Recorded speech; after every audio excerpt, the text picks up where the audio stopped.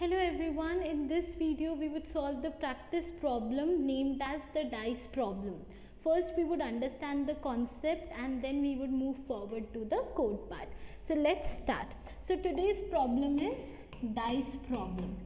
So first let us understand the problem. So in this problem you are given a dice, okay?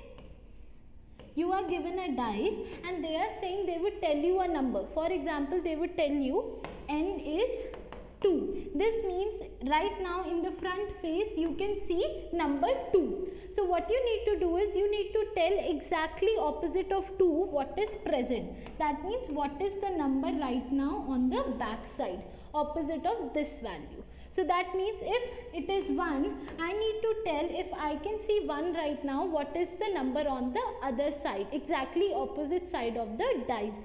This is the problem that we need to solve.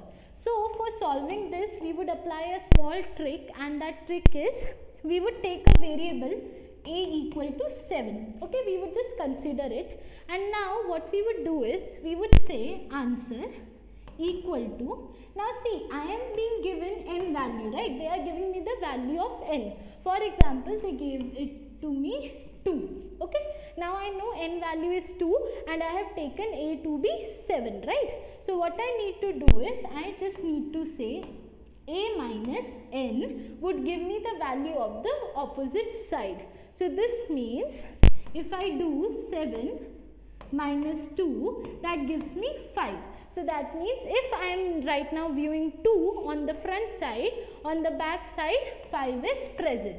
So this is the logic that we would apply. We would consider a value a equal to 7 and then we would just subtract the value of n from it and we would get our answer. So this is the concept using which we can solve this problem. So now let's do that. First let me clean the screen. And now guys, this is the problem. You are given a cubic dice with 6 faces. All the individual faces have numbers printed on them. The numbers are between 1 to 6. Like any ordinary dice, you will be provided with a face, that is the value of n. Of this cube, your task is to guess the number on the opposite side, right? So this is our problem. So like I mentioned, we would declare a and then we would just use it. So first I am declaring a equal to 7 like I mentioned to you. Then in the next line I would say my answer is a minus the value of n. N is the value of the side that you would be given. Okay. Now I just need to return with the value of, 1 minute, it should be returned with the value of answer. Now I would just return with the value of answer, but to be sure if it is correct or not, first we would compile it and then we would submit it. So let me compile it.